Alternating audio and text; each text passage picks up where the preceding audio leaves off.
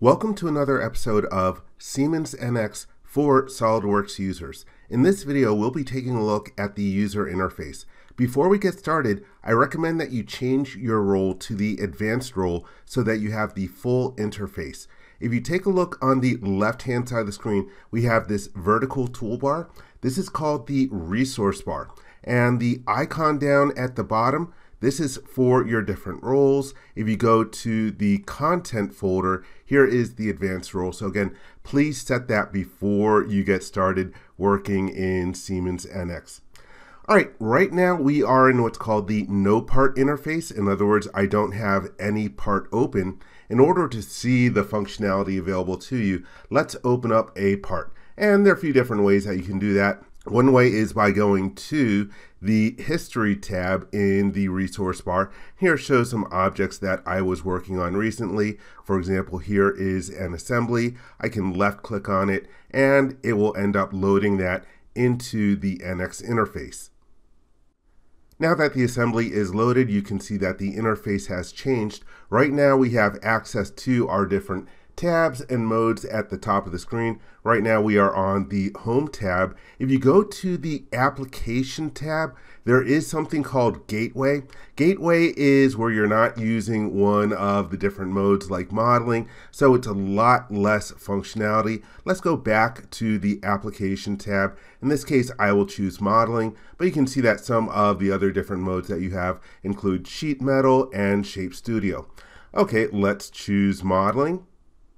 And now we are back to the Home tab. And so one thing about Siemens NX is that everything is a part, and in the part you can work on different features that you want to create. For example, here we have sketches, then we have common features like extrude and revolve. And then there are a bunch of other different tabs at the top of the screen. There is a separate tab for creating curves. Just like in SolidWorks, you have a separate tab for surfaces, and here we have a tab for different assembly operations, which would be appropriate in this case because I have an assembly open. To show you some of the other different things, let's open up a file using a different method. I'll go to the File drop-down list and then choose Open. And from my list of different objects here, I can choose what I want to open up.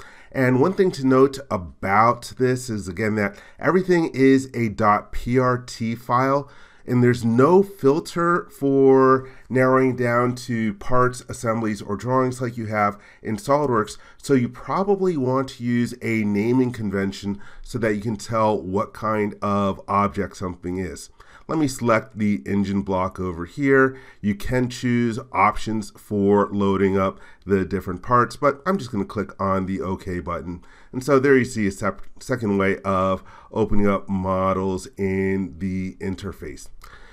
Okay, for continuing on with our discussion, let's revisit the resource bar. And you can see the resource bar, now that we have an object open, there are a lot more different commands here. So we mentioned roles. Here we have the History tab. I'm going to go up to the top. Right now we are in the Assembly Navigator, even though we just have a single part in this part file. And then we have down here the Part Navigator. And the Part Navigator has different areas to it. So for example, we have our different model views, you can have cameras, and then we have the model history. In other words, the different features that are located in here. One thing that I want to point out to you is that we have additional columns displayed. You can configure the columns, and this very first column that we have here is for current feature. And you'll notice that the very last feature has an icon in that column. In other words, this is the current feature. And this is sort of like the rollback bar in SolidWorks or the insert here bar that you have in Creo Parametric. It just indicates what the active feature is, and you can roll backwards and forwards in your model's history. For showing some of the other different things that we have available in the Resource tab, I'm going to change back to the assembly that I had open a moment ago. So if I click on the Assembly Navigator, here we can see the different objects that are located in this particular assembly. Then below the Assembly Navigator, we also have the Constraint Navigator. So constraints, just like in SolidWorks. They're more like features that you add in order to locate the different components to one another. You can right-click on the constraint navigator bar and choose how you want to group the different constraints together. And below that we have the part navigator. In this case, the part navigator is not showing anything in here because I don't have any features that were created at the part level in this particular assembly. And so that is the resource bar. There are a bunch of other different icons. If you hover your mouse over the different icons, you can see what they do. So for example, we have the notification center, the reuse library, the MBD navigator, and so on. Okay, let's take a look at another aspect of the ribbon bar. In the ribbon bar, these are the different icons that you have available to you underneath the different tabs. So you have the different commands. You can see what the different commands do. But I want to point out that there is a More button in every group of different commands. And from the More button, you can choose other additional commands. Let me go over to the Home tab to show some of these. So for example, if I choose the More button over here, well, you can see all the other additional commands that we have available to us. From this drop down, you can choose which icons are visible in the ribbon bar. And in addition to these different drop downs for accessing other different commands, with the advanced role active, if you go to the menu command, we have a whole bunch of other different commands available to us from here. So for example, from the insert flyout, you can see a variety of commands for creating additional features in our parts. There's also an assemblies flyout with all your different commands that you have available in here as well. Okay, for the next part of the interface, right next to the menu dropdown, we have the top border bar. And the top border bar has a couple of drop-down lists. One of them is a selection filter in order to control what you're capable of selecting. And then there is another drop-down list that allows you to control the scope of selection. So for example, right now it's set to entire assembly, but maybe when you are working on a part in the assembly, well, you might set it as the work part, and you can control whether you can select within the work part and components or within the work part only.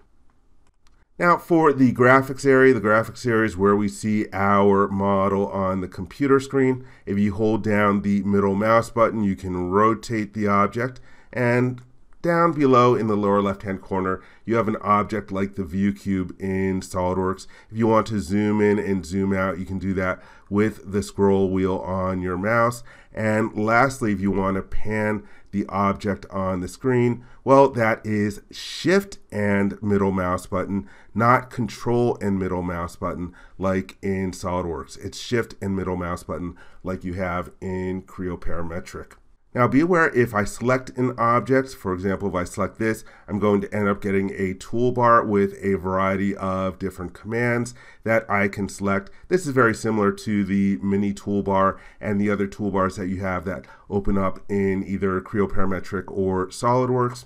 For the next way to access different commands, if you hold down the Shift key and the Control key, and then click the left mouse button and hold it, you're going to get something called a radial toolbar. You can see that there are a variety of different commands here. Let me deselect everything. Oops, accidentally opened up a command dialog box. I will get into that later on. If you hold down Shift and Control and then the middle mouse button and hold it down, well, here you can see some commands for creating circles, profiles, and rectangles in a sketch.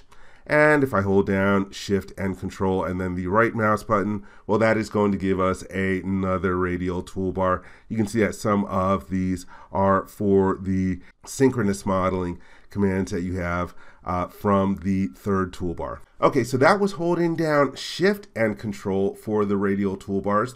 If you click and hold the right mouse button, you are going to get what are called the radial shortcuts. And so here's where we can snap to a view, and this one is for going into rendering, and here we have the one for face analysis. So again, if you just hold down the right mouse button, you will get a radial shortcut. Continue to the right of the top border bar. There are some other additional icons that you have available here. So for example, since I am in an assembly, we have an option to allow automatic work part change. And we have another icon here for the general selection filters. And again, if you hold your mouse over the different icons, you will get a tooltip that will explain what the different icons do. Let me go over to the other window here. You can change between models by using the different tabs up at the top of the graphics window. Let's say that I wanted to create a feature. Let's say that I wanted to do an extrude. When I click on that, that is going to open up what is called a command dialog box. And the general workflow is from top to bottom. So for example, right now it wants me to select a curve that I might want to extrude. Here we have the direction. Here we have the limits for the depth in the different directions for the feature that you are creating. So again, that is a command dialog box. And let me just start off by selecting this face over here. That puts me into the sketcher. And just for creating some geometry, I'm just going to make a circle and locate it over here, and then just hit the finish button in order to get out. And so now I'm in the extrude command, and you can see that we have this dialog box for entering different values. This is what's called a scene dialog box. So that's something that you will see throughout the interface when you are creating different features. Also, you can see for creating this particular feature, we have a drop-down list that allows us to choose what objects that we want to extrude. But in this case, I am going to cancel out of the feature because I don't want to create it. The very last thing that I want to mention in this video is that you have a number of different keyboard shortcuts. If I hover over the extrude icon, I can see that the keyboard shortcut is the letter X. Here we have the revolve. This one doesn't have one. And so again, you can see if something has a keyboard shortcut or not. If you want a full list of the keyboard shortcuts, you can go to the menu command, information, and then we have our custom menu bar, and then shortcut keys. And this will open up a dialog box where you can see all the different shortcuts that you have available to you. So there you have it. That is the Siemens NX user interface.